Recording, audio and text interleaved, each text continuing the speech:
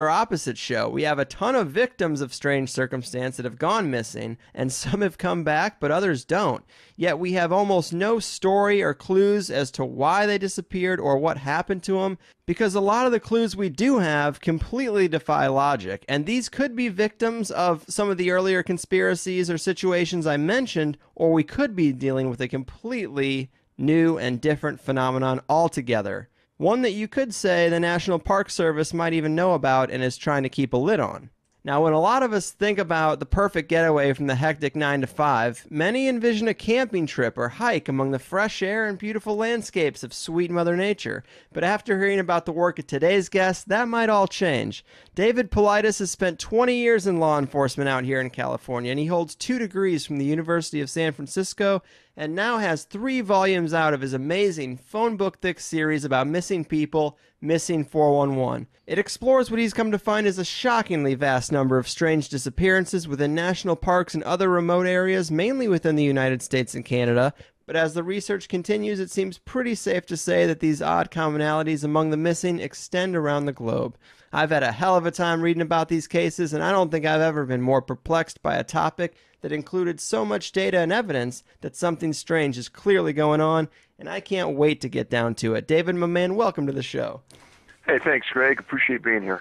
Yeah, thanks so much. I mean, you've created an amazing archive of missing people, and there seems to be a lot of curiosity and interest over the cases you've gathered because they're so strange, but and the sheer numbers are pretty staggering too. But I think there's kind of a tendency to see shows like Nancy Grace on TV or hear about these huge famous cases of a kid gone missing that we get every other year or so. And I think people are under the impression that the coverage of those cases, that's an indication of the amount of people and children that really go missing. But that's pretty far from the truth, isn't it, man? I mean, you filled 3 books at this point. Correct. Actually, we just released the 4th book a few weeks ago. Wow. The topic is very, very complex. Without having a view of from 50,000 feet, it may look as though it's mundane, but when you get into the nitty-gritty details of it, you start to realize that there really is something here. Yeah, and I know you've spent a ton of time in the great outdoors yourself, and together with your law enforcement background, these things really put you in a prime position to be the guy who's doing this work because you recognize the strangeness and the patterns, and most importantly, the way that government agencies like the National Park Service are supposed to act, and they've been very kind of combative with you and withheld some information, sometimes unlawfully along the way, as you've tried to gather this data. It's been kind of strange, hasn't it? Well, I think it's a strange position for them to take. That's for sure. There's no doubt about it. I don't get it. What are some of the experiences you've had along the way trying to get some documentation for cases as you compile these books? Well, again, we're nobody special than anybody else. We run this organization under a website called the Can-Am Missing Project, and we just write Freedom of Information Act requests directly to the Park Service, just like everybody else. And according to the laws in the U.S., we have a right to government documents as long as they're not secret and they don't compromise the welfare of the public. Mm-hmm. And one of the first things we requested was a list of missing people from the 183 locations that the Park Service manages. And to our astonishment, they came back saying that they don't keep track of information on missing people, and they don't have any lists of missing people. And apparently they don't keep track of missing people. Wow. A pretty astonishing statement coming from a group that has one of the largest federal law enforcement contingents in the United States. Their law enforcement officers are all graduates of the Federal Law Enforcement Training Institute, one of the best training centers in the United States and in probably the world. So they definitely know the political correctness of needing this information. And as every law enforcement person that has contacted me says, they do not believe the Park Service. They believe they have the information and they're not giving it out. Seems like the one thing that they should be doing. Well, as another Park Service employee told me about a year ago, Dave, they know the number of toilet paper rolls they have in the parks. So to say that they don't keep track of everything at a minutia level, that's ridiculous. It's a government agency. They know the importance of keeping this information, and to say they don't have it is ridiculous. Yeah, and I mean, again, you're just finishing the 4th volume of these books, and these are not just regular missing people cases. I mean, these are cases that have strange commonalities, which we will get into some of them, but these are the cases where you filtered out a lot of the standard reasons people might think that someone would go missing in a national park or out in the wilderness, some of the things that seem a little more mundane. These are only the cases that have these weird oddities, right? Correct. There's a profile that we came up with after reading a couple thousand cases, and that profile is the only one that we applies and the only one that we will do research about. So say somebody wants to voluntarily disappear, somebody who has mental issues, drownings, things like that are excluded. Animal attacks, they're excluded. Things like that would be the vast bulk of the missing persons cases, we don't look into them. But after reading many, many, many cases, you start to see certain oddities fall out of the group. And again, these aren't easily found, and a normal person would never find them, and a person working on a search and rescue team in a county would never understand this unless you looked at cases, and I'm talking thousands of cases from primarily North America, but there's a small percentage that are falling outside the U.S. as well. In fact, in the last year, we've found a big association between cases in Australia and cases here in North America, and the oddities here have carried over there in the last century as well. But yeah, the normal cases that you hear about in the news, no, we don't work them, but if they do fit the profile, then we count them. It's so interesting that you're finding this to be a global phenomenon, because that just adds another layer of mystery to it, because you can't chalk it up to just, one group of crazy people in Yosemite who live in the backwoods who kidnap kids. You can't chalk it up to one thing in this area or one thing in another, or even the whole country. I mean, it makes you think that there's something going on, there's something out there that we just don't even know, or a force that deals with people and nature that we just don't have any information on. Well, and you did bring up Yosemite, so that's the largest cluster of missing people in the world that fall into the profile we've established. Now, there's 52 clusters of missing people in North America that we've identified. That Yosemite cluster is huge. It goes back about 120 years. And you're right, you couldn't say that it's a group of serial killers in North America that are at these different locations that have gone about killing people, because it surpasses a generation. And therein lies one of the mysteries behind why this probably has never been understood or identified in the past. A lot of these disappearances, one may occur, let's say in Crater Lake National Park today, one more may occur in 14 years, and then one more may occur in 16 years. So 3 disappearances in one area would establish a cluster, but that's more than 30 years, and generally law enforcement people don't stay more than 25 or 30 years on the job. So when you look at it in just your career, well, 2 incidences in 30 years you might not think much about. But when you have 4 or 5 or 6 in a 30-year period, it's going to raise the interest of everybody in that area and say, something strange is going on here. It's just enough not to raise the suspicion on a majority of occasions. Now, I bring up Crater Lake because there's been 5 or 6 boys under the age of 14 that have disappeared in or directly around Crater Lake under really, really suspicious circumstances.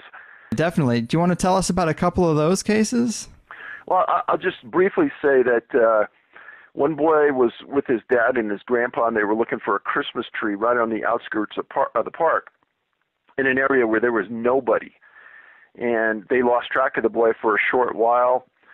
Just after the boy disappeared, it started snowing, and it continued snowing for days. Make a very long story short, a massive search effort went into this. The boy was never found. Now, there is a weather phenomenon related, and it is part of this profiling that we do, that and we can't explain why, but in a majority of these circumstances, when somebody disappears, the weather changes for the worse. Mm-hmm. And sometimes it's rain, sometimes it's fog, sometimes it's snow, but it deeply hampers the search effort.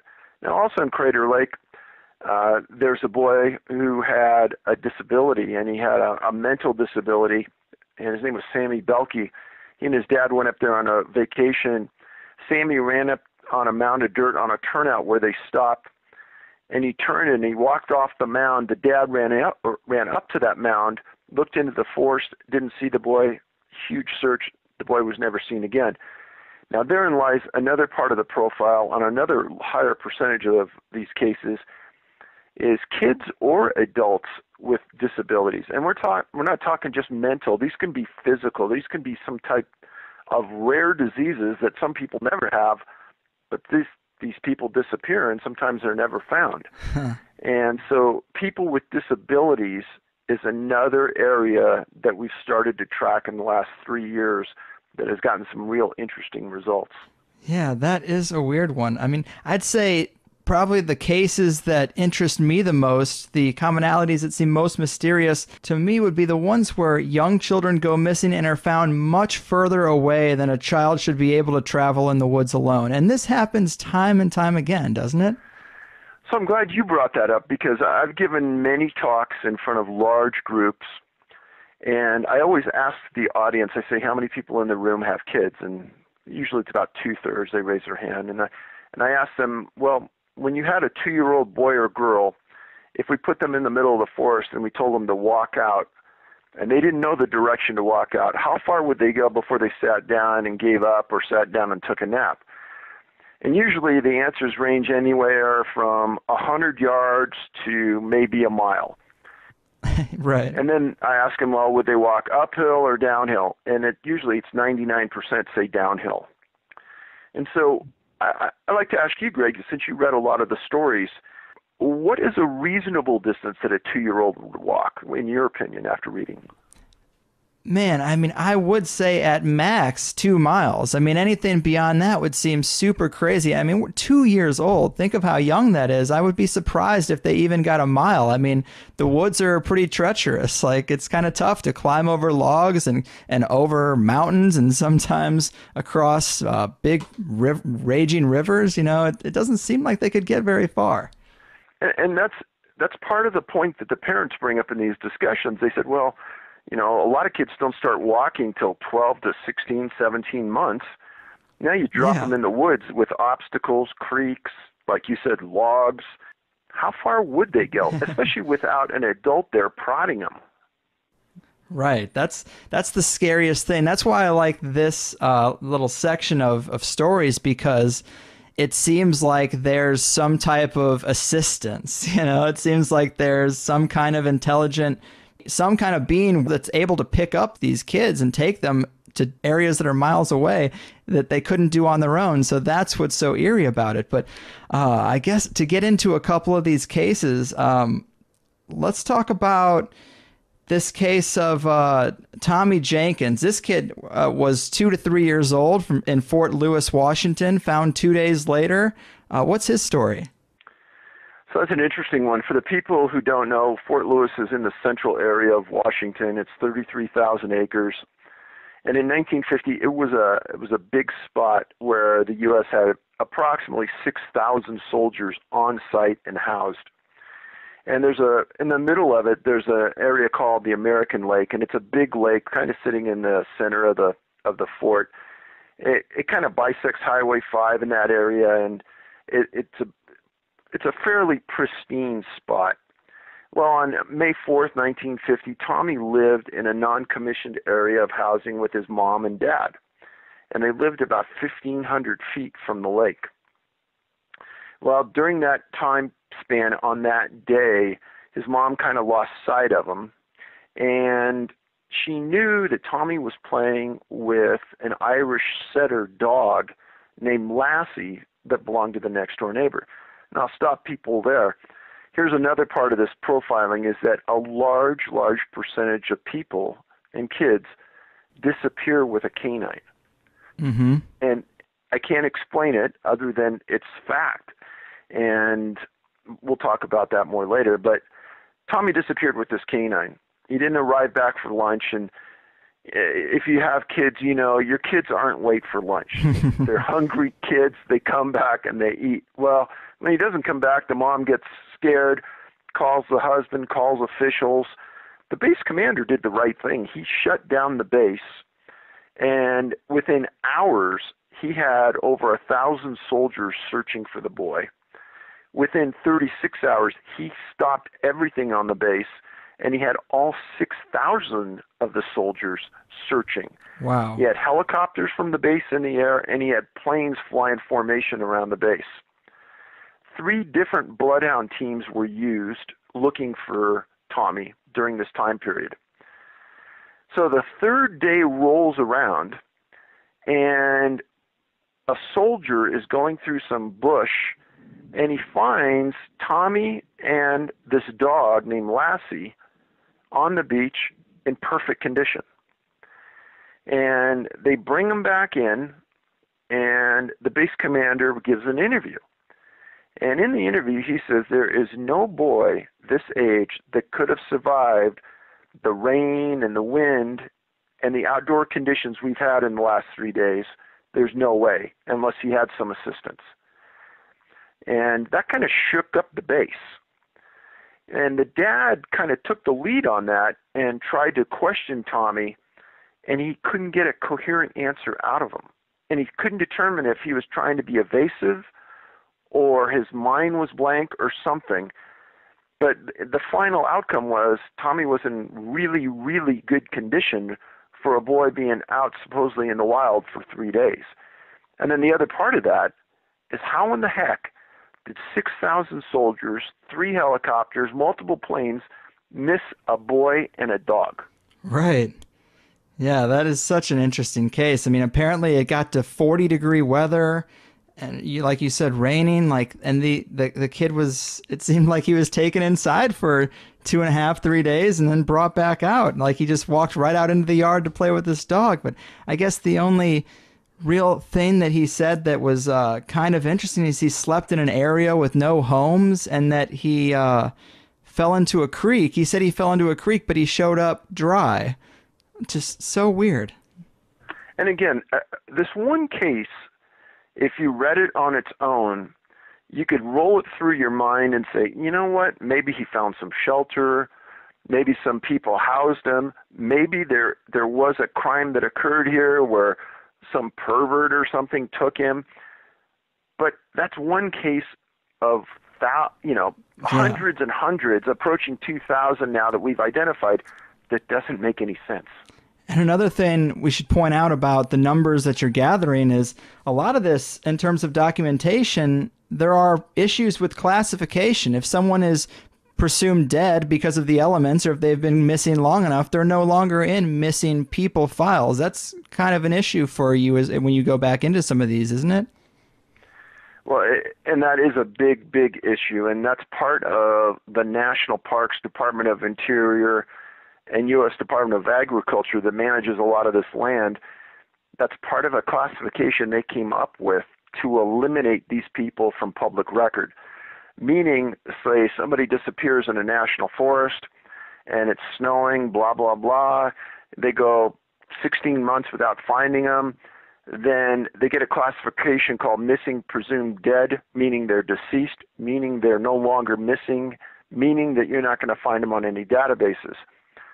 As an example, the National Institute of Justice has a program that they instituted about 4 years ago where they are trying to get DNA on every missing person case in the United States because there's coroner's offices throughout the U.S. in these rural areas, many in Oregon and Washington and in California, where they have bones that they can't identify.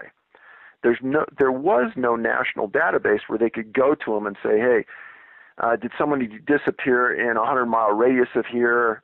Now they can go to this National Institute of Justice site and they can query it and they can get this information. Now, in the last 14 months, we've supplied them at their request with 12 cases that they had never heard of before of missing people that we had gotten the documentation and the reports on. Many of them came out of Oregon and Washington, where they have this classification, or the sheriff's office or the police department lost the reports and just threw away the case by accident. We got the documentation back. We went back to them. They revived the report. They confirmed that the person's still missing. The Department of Justice now has this information, or the National Institute of Justice now has this information. So I like to say that our work has done some good in this long-term process of trying to identify people. Yeah, that's definitely noteworthy. On the subject of Oregon, let's talk about these two cases that are kind of connected when we're talking about kids that are traveling distances they shouldn't be able to. These cases are 30 years apart, but only 19 miles by distance, and that would be Cody Sheehy, I think, and Keith Parkins. Cody Sheehy and Keith Parkins, yeah, both of them strange cases, but in April of 1986, Cody Sheehy's 6 years old. He was in an area near Wallowa, Oregon. It's about 26 miles from the Washington border in the Blue Mountains in the far eastern sector of the state. He went on a picnic with his family, and he and his sister were playing this game called Explorers, where they kind of split up and they hide and they stay hidden for a little while. And anyhow, as it was happening, at about 12:30 that afternoon, the mom couldn't find Cody. Well, the mom, the dad, and the sister searched till 2:30, and they then called law enforcement. And within a couple of hours, this is quick for this part of the country, they had 2 helicopters in the air with FLIR, forward-looking infrared radar, and a dozen searchers were on site within an hour. That first night, searchers got up to almost 75. They're walking on the ground, they're yelling for their boy, they're calling his name, blah, blah, blah. They're not getting any responses. The helicopters with the FLIR in the air aren't seeing anything on the ground. At 7:30 a.m. the following morning, Cody arrives at a house on the outskirts of this nearest town. And this house was 18 miles from where he was camping with his family on this picnic. And he walked up and he asked for some help. And the people wisely grabbed him and said, hey, we'll get the help for you. Law enforcement was called, and he's identified. Well, he made some real fascinating statements. He told his parents and law enforcement that he hid from a helicopter that night. And the interesting part was there were no helicopters up at night, and they don't fly at night because of safety reasons. And he also said he hid from coyotes at night.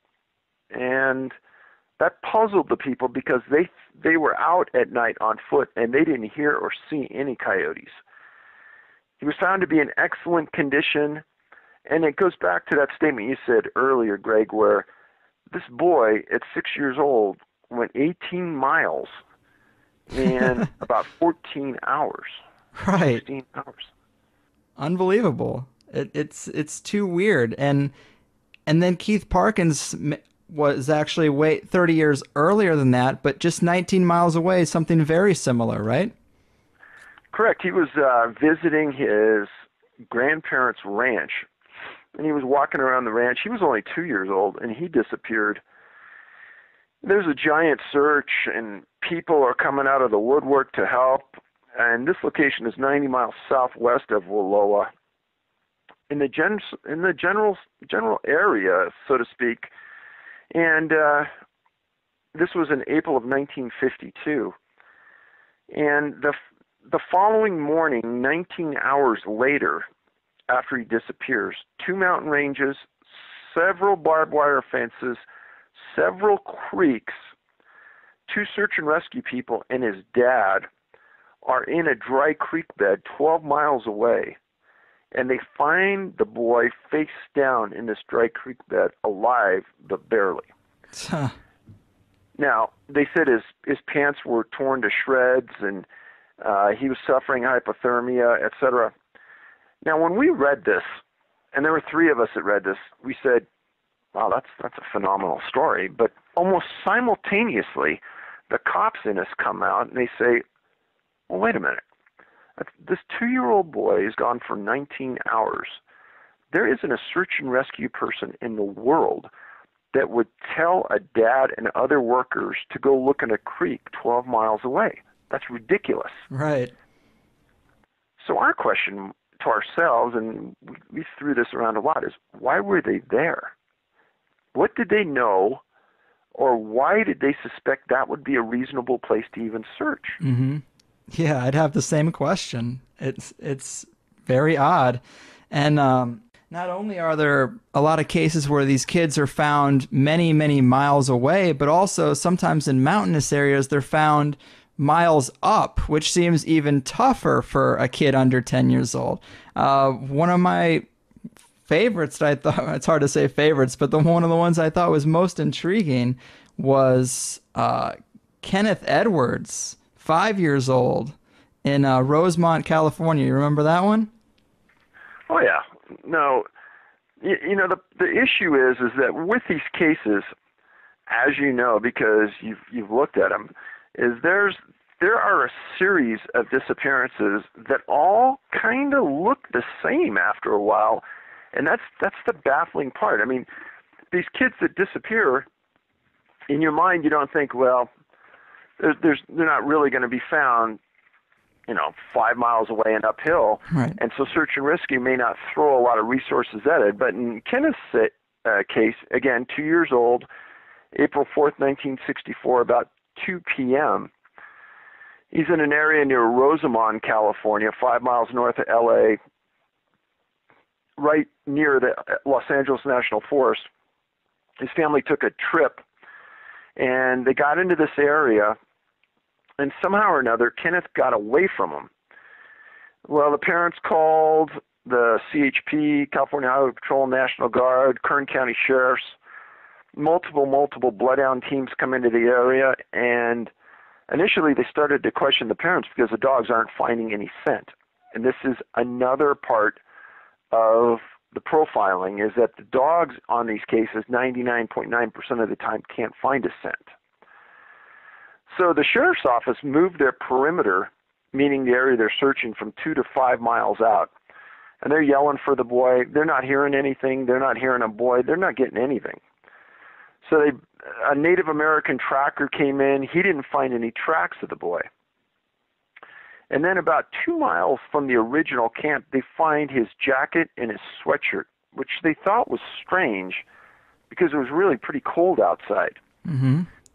And then later on, they find him lying on a ridgetop on a cliff 7 miles from where he originally disappeared and 1,000 yards from the sheriff's command post, which they had moved. Now, he's found face down, which is an unusual way to find somebody, but a common way that people that we've identified are found. Mm-hmm. Now, the original story was that he was chasing a rabbit and got away from his parents. Well, there's multiple issues about this that don't make sense. First of all, how could the boy outrun his parents if he was chasing a rabbit? Yeah. How could he get 7 miles away at 2 years old, and how could he find and get on top of a cliff? Right.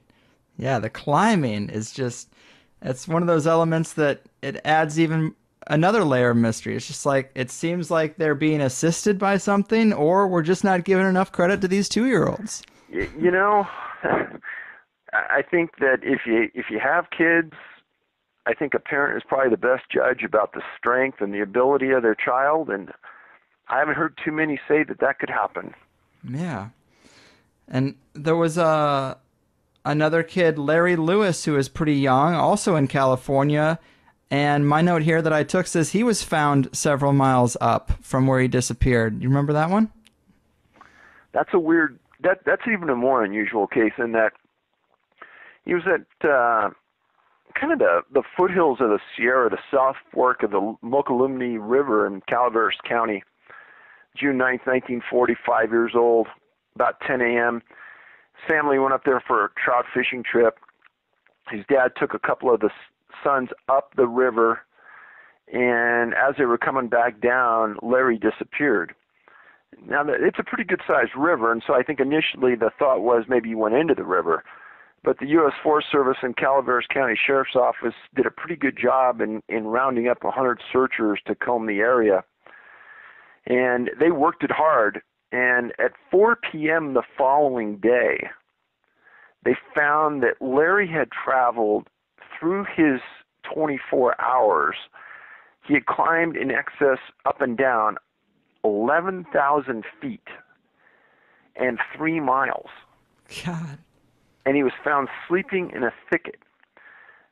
Now, I'll stop the people here, and I know you know this, Greg, but in these books, in each story, there's at least one or multiple notes about where this information came from, and the articles and the author, etc. So if there's ever any question about the veracity of what I'm saying in here, you can always go back and check, and you can see that this is exactly what was said. Many times we get the search and rescue reports or directly straight law enforcement reports, and I know it's phenomenal to hear these things, and you think, oh, this is just an isolated case. But that's what makes the books interesting, is that these aren't isolated cases. Mm-hmm. Mm-hmm.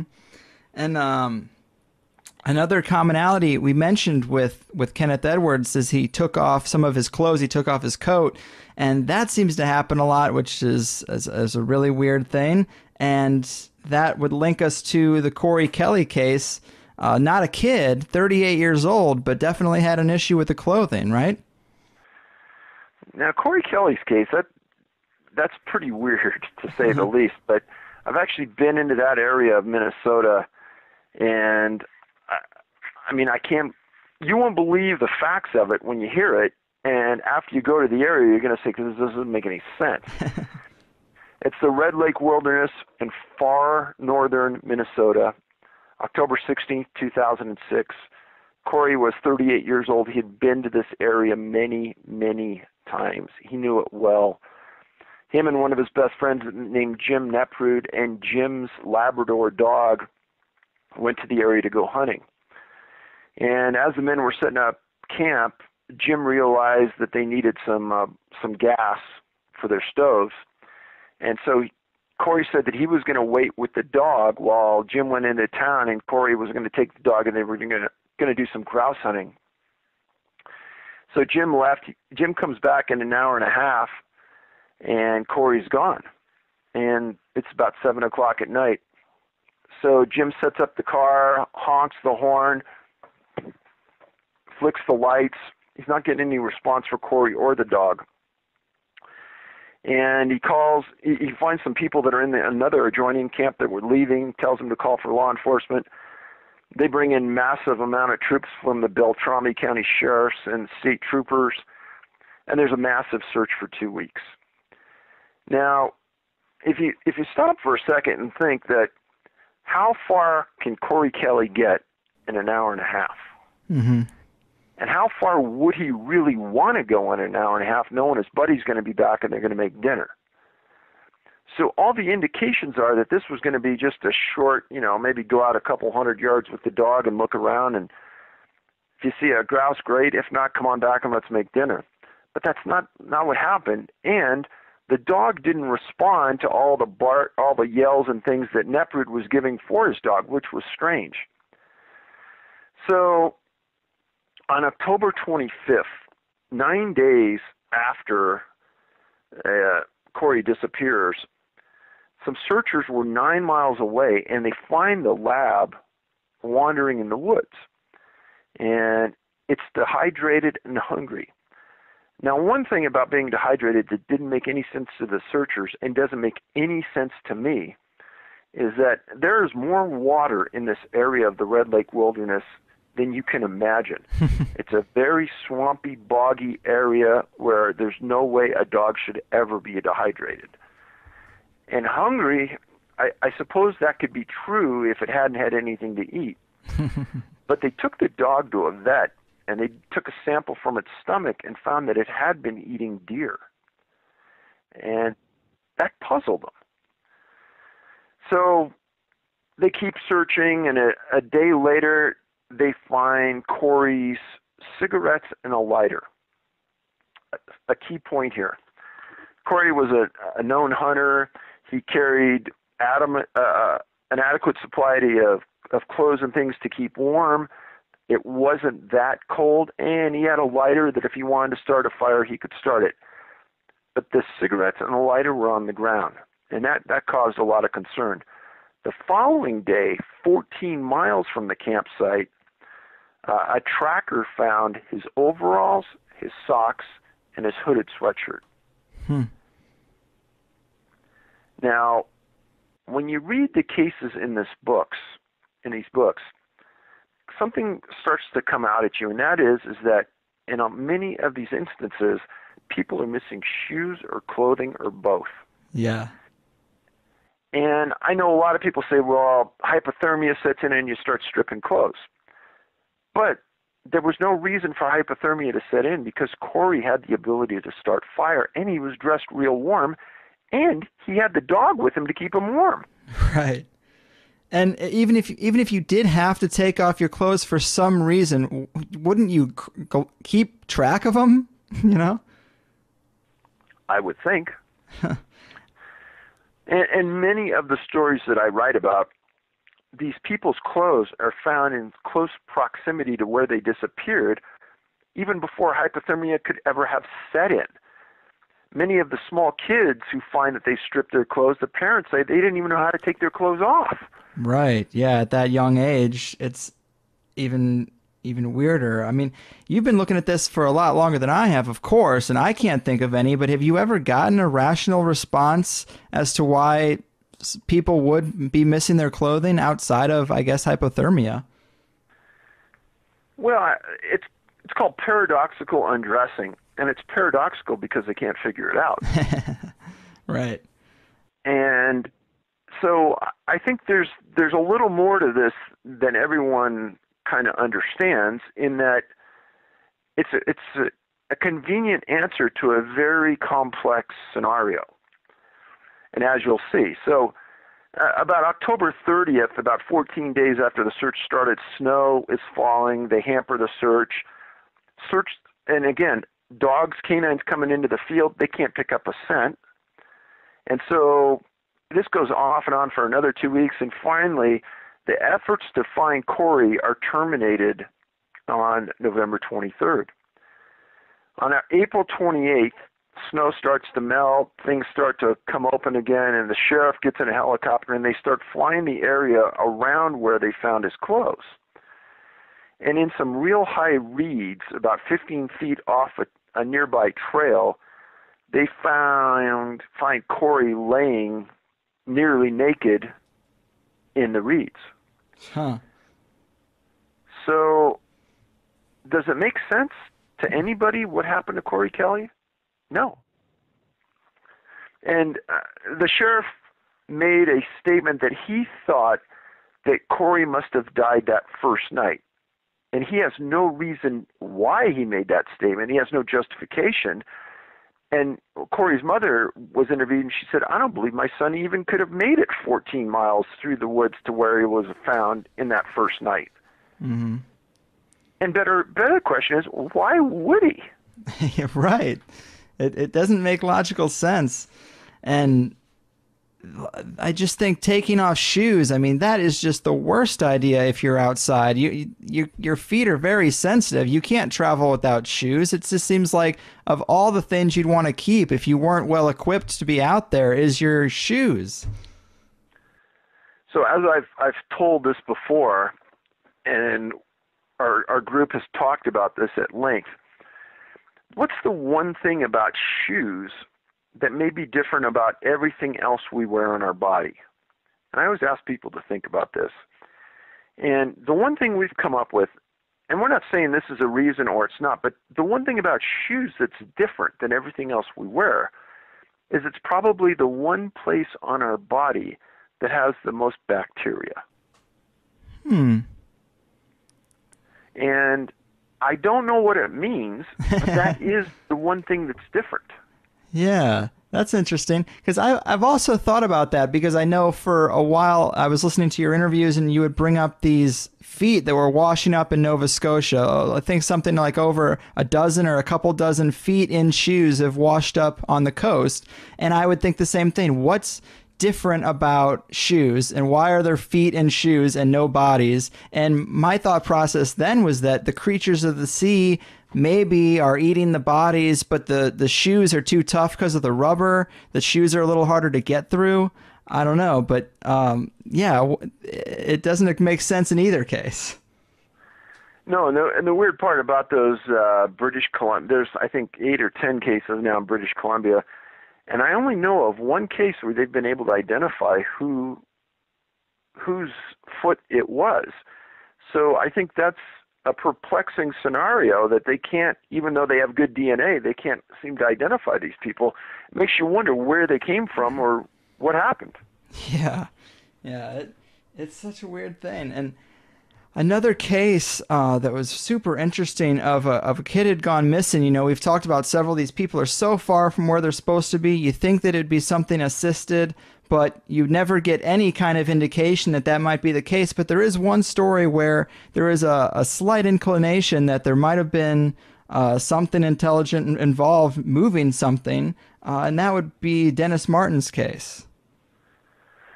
Now, Dennis's case is the longest case I've ever written about in any book, and it's something that one of the only cases I've ever proactively sought out the parents, and probably the hardest case I've ever sat down to write, because it hurt me to write it.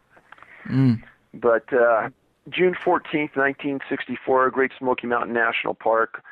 Dennis was 6 years old. He was with his dad and his grandpa and his brother, and they were spending a Father's Day outing at a location called Spence Field. Spence Field sits up about 1,500 feet from the lower elevations of the park. It's a very serene area. You got to walk into it. You can't drive to it.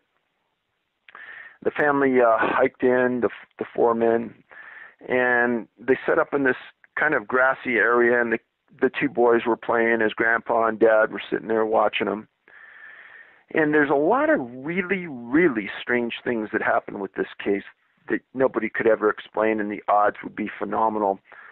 But as they're in the middle of this wilderness setting in this meadow, another family comes up to the Martins and asks them if their boys and their family could play with the Martin boys. Mr. Martin stood up, shook their hand, and goes, "Hey, my name's so-and-so Martin." And this family turned around and said, "Oh, wow, our last name's the Martins as well." Huh. Now, what would be those odds? You know, you think about that. That's pretty strange. And through the Spence Field area runs the Appalachian Trail. And during the years, I've written a lot about the Appalachian Trail and the unusual things that have happened along it. And there's many strange things. But through Great Smoky Mountain National Park in this area, the trail runs. So the families sit down and the boys start playing a game of hide and seek. And Mr. Martin tells me that he's sitting in the chair and he watches Dennis go up to this bush right on the edge of the wilderness at the end of this meadow. And Dennis hides behind the bush, and he goes, "I'm looking at it. I'm about 50, 60 feet away." And he says, everybody comes out from playing hide and seek, and Dennis doesn't come out. So he says, I call the name, and then I start walking over to the bush, and I get behind the bush, and Dennis isn't there. And he goes, something in my gut told me something really bad happened. And the Appalachian Trail is right next to where Dennis was, and Mr. Martin took off. He was in excellent shape. He took off running for 2 miles down the Appalachian Trail as everyone else is looking for the boy. And he comes back, and nobody can find him. So the grandpa takes a quick stroll down the mountain to get help as everyone continues to look for Dennis. Now, simultaneously as this is going on, a family from outside the area drives into Great Smoky Mountain National Park and goes up to a ranger and asks them where they can go, where they can see bears. And the ranger says, hey, you go to this area right outside of Cades Cove called Rowan's Creek, and there's a lot of wildlife there. You should be able to see something. Family says, okay. So family parks their car, and they start walking up this valley. I've been in the valley. It's pretty thick, pretty rugged, beautiful. And this is another unusual coincidence. The last name of this family is the Key family, K-E-Y.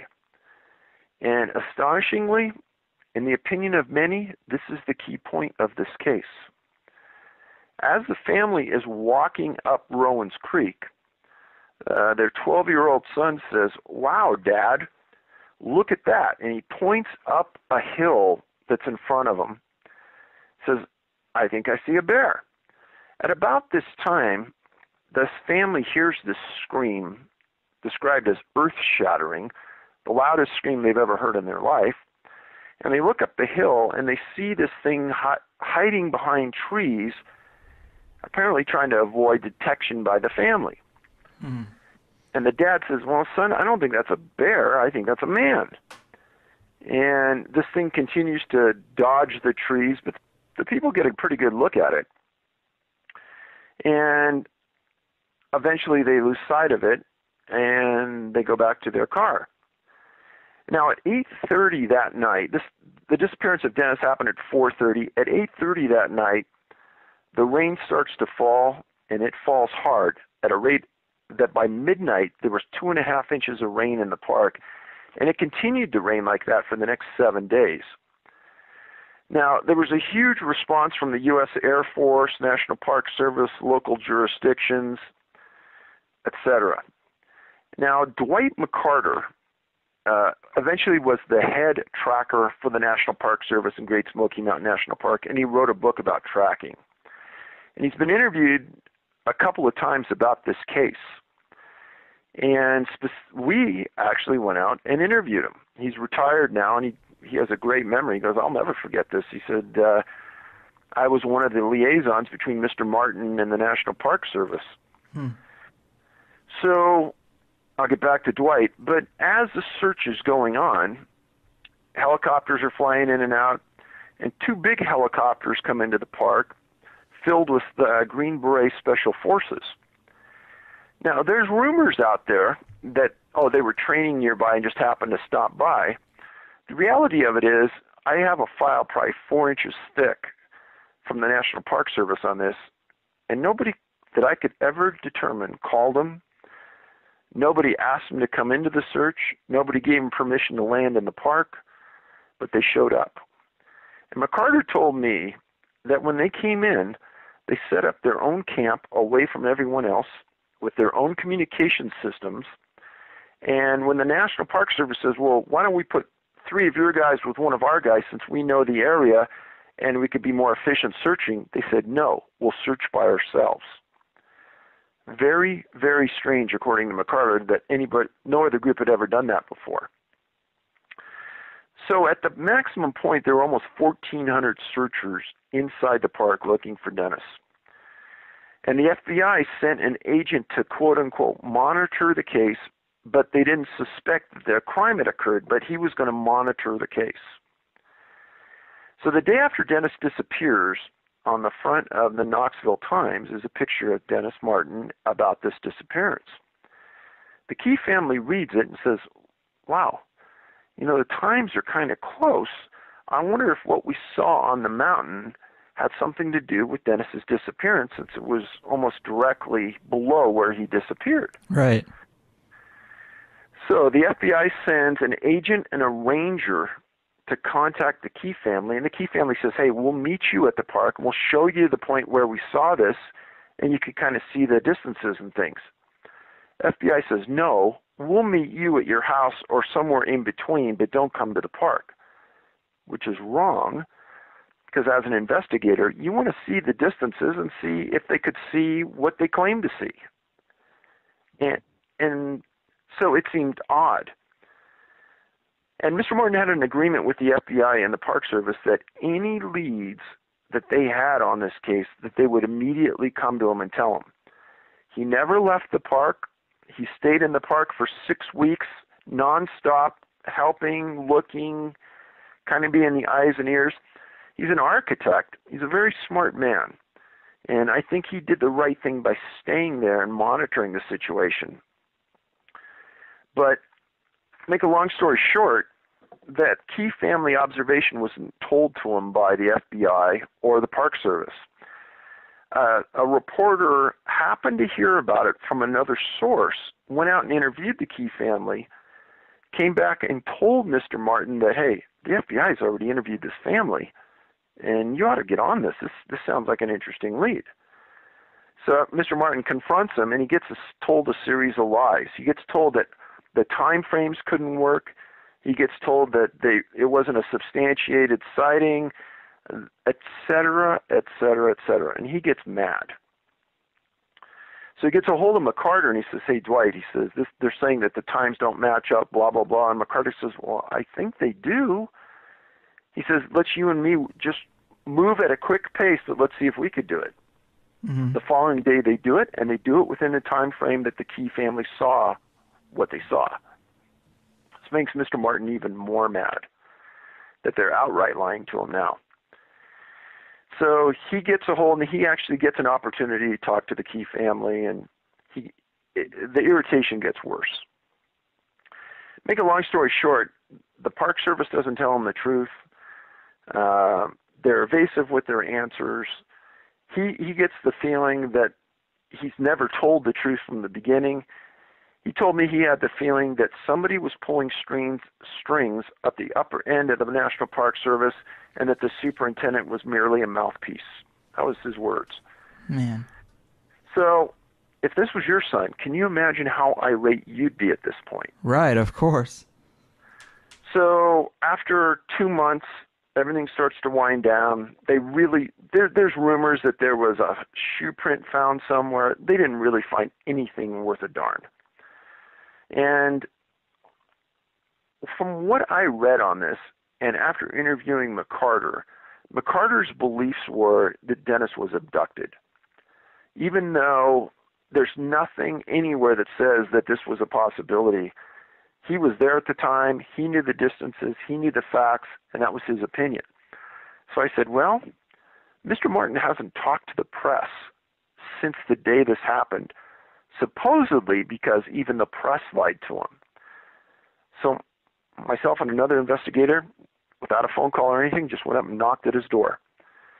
And he came to the door, recognized him, and I explained who I was. I said, I've devoted months to the case. I probably know more about it than anyone other than your family, and I'd like to talk to you. And he says, the disappearance has ruined my life and my wife's life. It's been a compelling issue for all of us. We can't get over the fact we lost our son, and we decided years back to just put it to rest and not talk about it. I said, hey, I came here from California. Can you give me just 15 minutes of your time because I have some really important questions to ask? He opened the door, came outside on the front porch. He says, Dave, you got it. What do you want? So he confirmed everything that I just said. But in addition, whenever I'm interviewing a witness on a case like this, I always ask him a series of questions at the end that I need clarity about and things maybe that I didn't understand. And one of the things I ask is that, what do I need to know about this that wasn't in the press, that wasn't talked about in the media, but has been a compelling issue to you? Mm-hmm. Mr. Martin says, well, Dave, he goes, that thing that they saw on the hill? I said, yeah. And he says, there was never anything in the paper, never anything in the media, but that Key family told everyone that whatever they saw had something on its shoulder. Mm. And he says they wouldn't put that in the paper. They wouldn't talk about it in public, but they would tell me. Man, that is such a fascinating case with so many details. It is super sad. And if I'm not mistaken, isn't there another detail about an FBI agent that was investigating a lot of disappearing people in that area?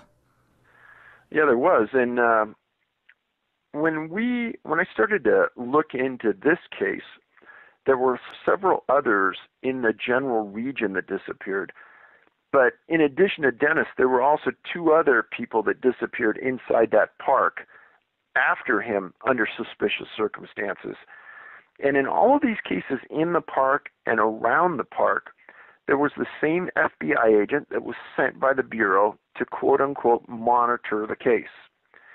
Now, when an agent is sent to monitor a case, every day he writes a series of notes that get sent to Virginia to the profiling center, where other agents look at it and they try to find matching cases in other areas that are similar. And similar to what I'm doing on these cases. And this agent did this in all of the cases. And after a while, whatever agent is writing it will get responses from headquarters about, this matches this matches that, blah, blah, blah. Well, in my conversations with Mr. Martin, I said, okay, so yeah, the Key family saw this. And I said, wow, that's pretty impressive. He says, yeah. And he says, Dave, I know you also wrote about these other cases in the area. And he said, you specifically mentioned this FBI agent. I said, yeah. And he says, do you know that FBI agent committed suicide? I probably had a deer in the headlights looking at him. He said, no, that's true. And after we left, we did confirm that agent did commit suicide. Wow. It's like this case of all cases is the one that makes me think that they know more about what's happening and they're covering something up. And the answer that I've heard you give in the past for why this might be is just they don't want to lose park revenue because it is such a huge thing for their states and everyone wants just the nice cuddly image of Smokey the Bear. They don't want to think about anything else dangerous out there. Well, one of the things in the latest book that I wrote about is I got pretty lucky. I was in a national park, maybe it's 1.5 years, 2 years ago now, with another investigator. And we were listening to a group of rangers talk in a small shed at this national park. I just stood in the doorway and listened, and there were a couple of guys in plain clothes that were also chiming in, older guys. And I could tell this one guy really knew a lot, and he was either a retired ranger or something. But I followed him out into the parking lot and I introduced myself, and we ended up having this lengthy conversation. And he was a retired special agent from the National Park Service. And what that is law enforcement rangers do that first contact on a victim or a suspect in the field, and the special agents inside the Park Service are the follow-up entity. They're like the detectives that do the long-term investigative work. And this guy was a retired special agent for the Park Service. And I explained to him the type of work we'd been doing and the results we had and the responses. And he looked me in the eye after I said, why would the National Park Service take this position? And to quote him directly, he said, Dave, it's a complete lack of integrity. And when a family is at its lowest possible point and they look to law enforcement and they look to the government for support, and they get lies and evasiveness, can you imagine what that would do to you as a person at that lowest point in your life? Right. I mean, we deal with a lot of issues on this show that involve distrusting government agencies, but man, to think that you would have trusted the government the whole time, and then when you really need them, you never thought you would, and you face these kind of roadblocks just to get information about your own relatives. It's very sad. It's completely debilitating. I mean, I talked to Mr. Martin about it, and I don't know how he didn't go completely crazy on the Park Service for what they did to him. Right. And he told me, he said, Dave, this is the reason why I don't trust the press and I don't trust the government. He said, they lied to me, they were evasive. He said, the only guy that was even was honest to me was Dwight McCarter. He said, he tried to help me understand, but even he couldn't understand why they didn't think at the beginning that this wasn't an abduction and handle it appropriately. Mm-hmm. And on the subject of that thing that the Key family saw, I mean, any speculation on what that was? I mean, did it seem like a person? Or, I mean, she described it as a bear. Of course, everyone knows that the most famous cryptid is Sasquatch. I mean, it just seems very weird, but that's the only thing that it kind of seems to allude to. So McCarter, I asked him about that, and he said, well, he goes, a few years before Dennis disappeared, this was a time when the rangers were not armed in national parks. And he said a ranger was working alone in a back area of Great Smoky Mountain National Park, and he was attacked by what McCarter described as a wild man, meaning a guy living off the grid like you and me, that lived off animals, that wore furs and didn't have any ethics. And he said that this wild person attacked the ranger and almost killed him. And he said, he goes, the only thing I could think of is that this family saw one of these wild men that lives in the parks, that the Park Service doesn't want to acknowledge lives there, and maybe took Dennis. But he says it'd be conjecture at this point, but he goes, I don't know what else to think of it. Yeah, that's so interesting and weird. And on another radio show, I heard you talking about this case, and you had alluded to, or you just kind of mentioned in passing that there was a remote viewer report that was fairly interesting, and I was pretty intrigued by that. Do you have any details on what that remote viewer saw? Actually, it wasn't a remote viewer. It was a psychic. Gotcha. He had written in to the Park Service and supplied a report that was in this massive amount of documents. And this guy had some apparent notoriety for the time and said that his mind had a difficult time going to where it was going because it was such a dark place. Wow. And he thought there was a creek nearby, that possibly was a cave, but that what was happening to Dennis was beyond the realm of his comprehension. It was along those kind of lines. Very bad, very dark, kind of almost a horrific scenario. He didn't go into much more detail than that, and I think it's interesting because we have a couple of guys that live in that area that know that park like the back of their hand, and I can tell you that we have done extensive research, and we can't find an area where there's a cave access and a creek running through it because we've made some big efforts to find it. Man. And, I talk about a lot of paranormal concepts on this show. They come up all the time. And sometimes I wonder if there aren't some strange electromagnetic effects on the planet that we don't understand, similar to how planes fly into the Bermuda Triangle and are covered in this electric fog and are suddenly just disappeared. And it seems like some of these people just do disappear from the scene as if they walked through some type of portal or gateway, as weird as that sounds. Oh, I've heard that theory before from probably hundreds of people. The issue I have with it is that it is a very, very underlined, very rare event when more than one person disappears like this. And you'd think if that was the scenario, we'd be losing more than one person at a time, or there would be witnesses to that other person disappearing. Right. And that is true. Yeah.